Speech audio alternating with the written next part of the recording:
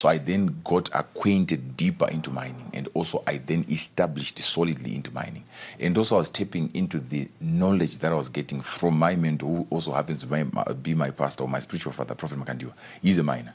So I got access to a person who's into mining, who's doing mining at large scale, and you're getting access to, these are some of the things that you pay money for. Yeah. But when you have someone who's doing business at that scale, and then he gives you a privilege to see how it is done professionally and the right way, getting to understand geology, getting to understand how the mines are packed, I then learned it from him. It's Exclusive Interviews, Mondays at 9 p.m. Konapo, Ipapo pa ZTN Prime, DSTV channel 294, the place to be.